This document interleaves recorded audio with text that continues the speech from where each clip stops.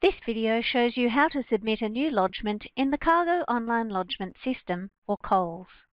You can access the main menu on the COLS home page. To make a lodgement, select the first icon titled Submit a New Lodgement. On the Submit a New Lodgement page is a menu ribbon which shows your progress within the system. Throughout the lodgement form are fields marked with a red asterisk. These are required fields where you must enter information before the form can be submitted. Enter your full import declaration entry number, followed by your broker or importer branch ID. Select Retrieve Details to progress to the next step. On the entry page, you will need to enter information for the consignment. The BICON link is the URL for the BICON import case relevant to the consignment for lodgement. The next field is where you enter your import permit number.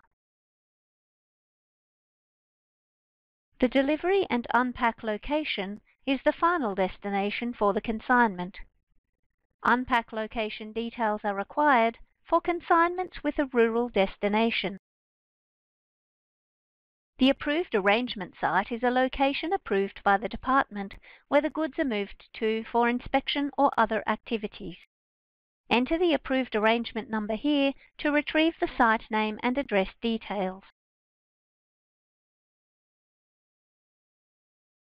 You can add a direction request for the consignment by selecting the Add button under Action. Select Next once entry details are complete. On this page, you are able to update contact details of the responsible party. If you have previously saved responsible party details, you can select Load to pre-fill the available fields. Otherwise, enter the contact name, phone number, and email address into the required fields. We can also notify a third party of this consignment's lodgement and assessment status. Check the third party notification box and enter the contact's email address in the required field if you require this option. If the responsible party details are required for future lodgements, select Save to retain the information. Select Next once contact details are complete. Documents is where documentation is added to the lodgement. Select the Add button under Actions to upload a document. This will open a new screen. Here, you can drag and drop files directly into the top section of the Add Files screen, or select Choose Files. Choose the file you wish to upload and select Open. Once files have been uploaded, select Save. This adds the document under file name. Remember, documents cannot exceed 10 megabytes in total. Select the document type from the drop-down menu.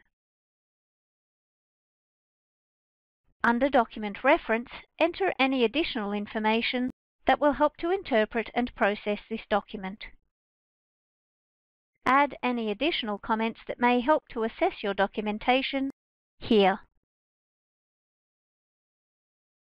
Check the General Declaration box to declare that the information provided in this form is true and correct.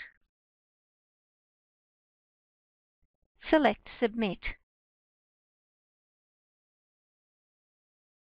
Once the lodgement is submitted, payment will be required for the assessment. Clients who have an account with the department or have credit in their AIMS accounts will proceed directly to the submitted screen and charges will be deducted from the account. If you do not have an account, an invoice will be generated where you can enter payment and credit card details. Once payment has been processed, the lodgement is submitted. A notification containing the lodgement reference number, or LRN, will appear. Please record this number for future reference. To submit another lodgement, select New Lodgement, or select Finished to complete the current lodgement.